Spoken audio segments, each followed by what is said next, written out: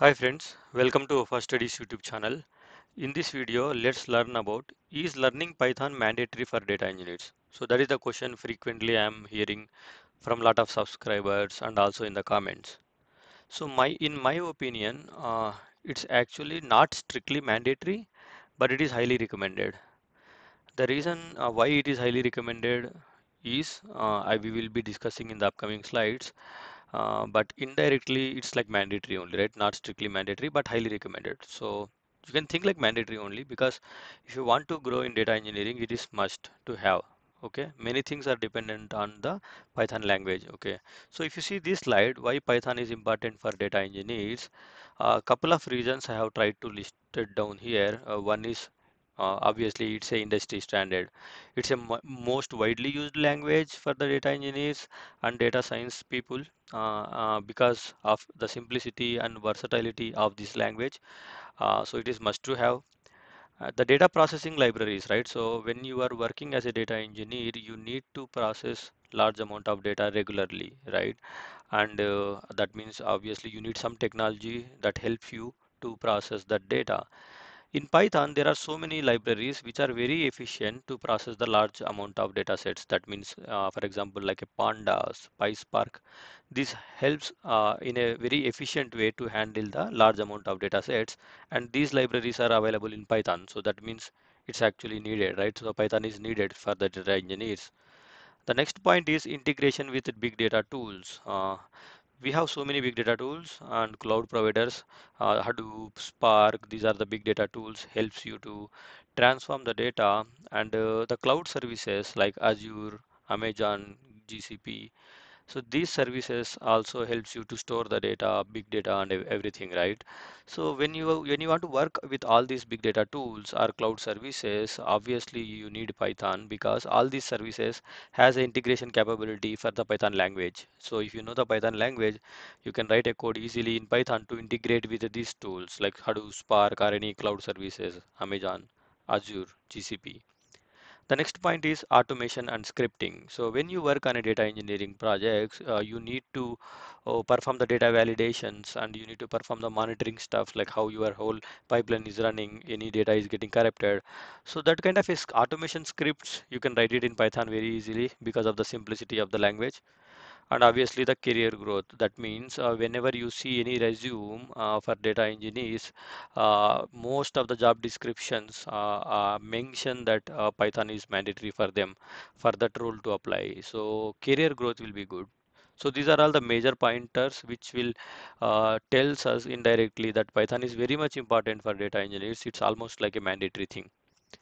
Now, is Python is the only language or anything else for the data engineers? The answer is no. Python is not only language. There are other languages like SQL, Java, and Scala. Even that is important, especially the SQL, because you need SQL to query the data like maybe SQL database system or any other database system. You need the SQL language skills there. Even in PySpark, you can write a PySQL, which is equals to SQL almost. Okay. So Java and Scala are also helpful for you, but when you know Python, you don't need them. Okay, but SQL plus Python both are important.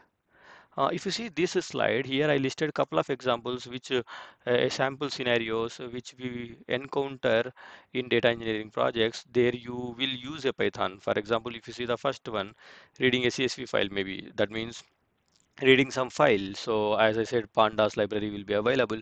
You can see I'm using a Pandas library here to read a CSV file. So that is a very common scenario which will end up when you are working on a data engineering projects and when you know Python, it is easy for you. Use the pandas library and do that stuff for you. And the next scenario, if you observe closely, which is connecting with the database, obviously you will end up with a lot of need to connect to the database, maybe SQL or SQLite. So there are a couple of libraries for that to you do that. And in this example, you see that a Python code is connecting with a SQLite, right? And the another third example, what I have listed here, it's about a maybe a ETL pipeline to write in Python itself. Simply extract data from somewhere, transform it, and load it somewhere else. If you see here, I am extracting data from the sales.csv file using a pandas library, and I'm transforming the data. Maybe I'm taking that amount caller where the value amount column where value is greater than 1000. I'm filtering that data. That means I'm basically transforming data there. And the transformed data, I'm loading it into something called high sales.csv file. All this code, if you see, I have written in a Python. So that means, see, I'm able to develop a sample ETL using a Python language. And the final thing, if you see here, this example is talking about the PySpark example. PySpark comes in Databricks and Synapse, even in Fabric. This PySpark actually helps you to perform the transformations on the big data, reading some files and maybe transforming something there. So this PySpark comes with a PySpark. The Spark comes with a PySpark library, which is again you can write a code in a Python language as you are seeing on the screen right now. So Python is almost pretty much getting used in every scenario what you end up with writing in data engineering projects. So it is obviously very important or highly recommended or almost mandatory to know the Python skill in data engineering, guys. So the conclusion is yes, it is highly recommended for data engineering. So please go ahead and try to learn it. You can learn the Python language from my First Studies YouTube channel itself, which is a very much simplified version of the Python. Easily you can learn from the Python playlist in our First Studies YouTube channel. Please go ahead and watch that. That's it in this video. If you like this video, give like and subscribe to this channel, and also mention in the comments what you feel good about this video or any other new topic you want to suggest. Please go ahead and provide your comments there. I will pick those topics for the next video. Thank you for watching. Have a nice day.